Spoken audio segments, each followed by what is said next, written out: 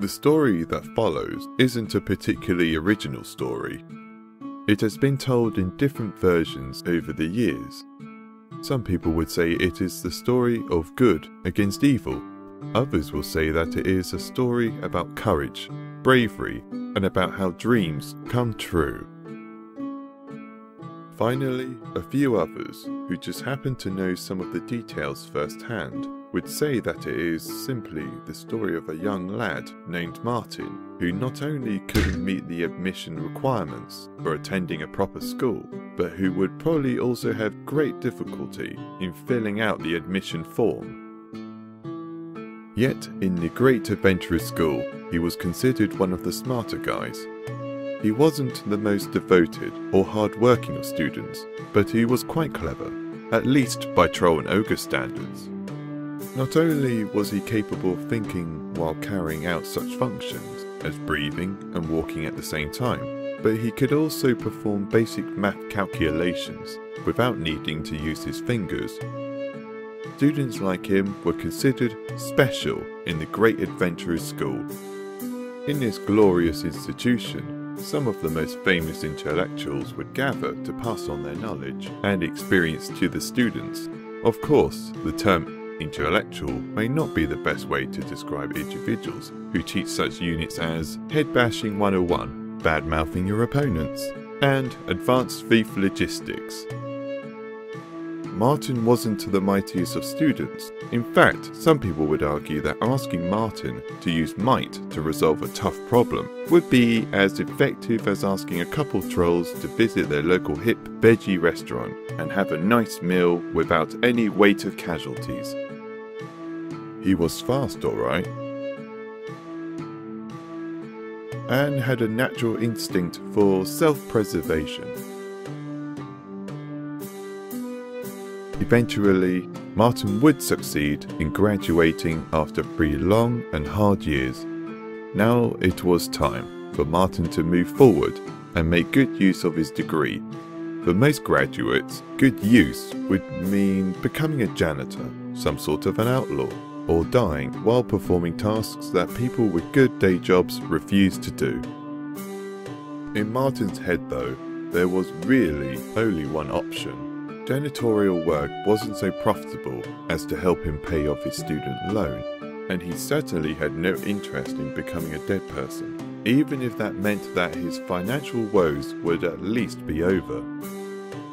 He would need to become a hero, as well as rich in the process. This is the part of the story where we would join Martin on his way to the town of Cavenbridge, accompanied by his loyal friend Rupert. Wait for a moment, Rupert.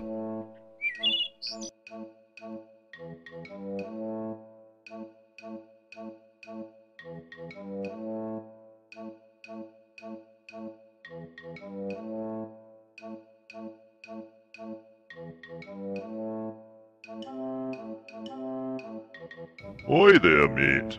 You can't go any further without paying the toll. What? Is this some sort of joke?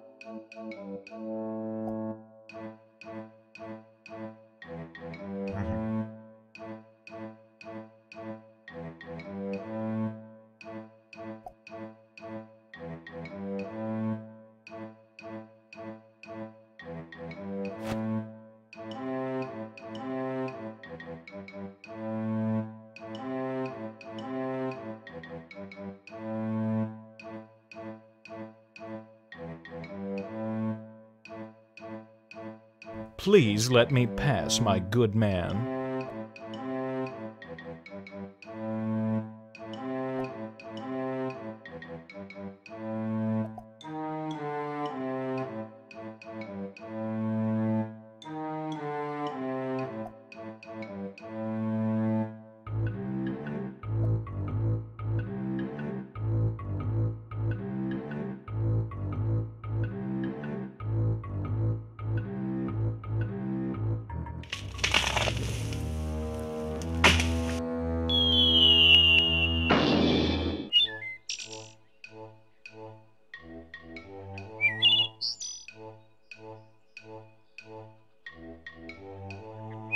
Oi, mate.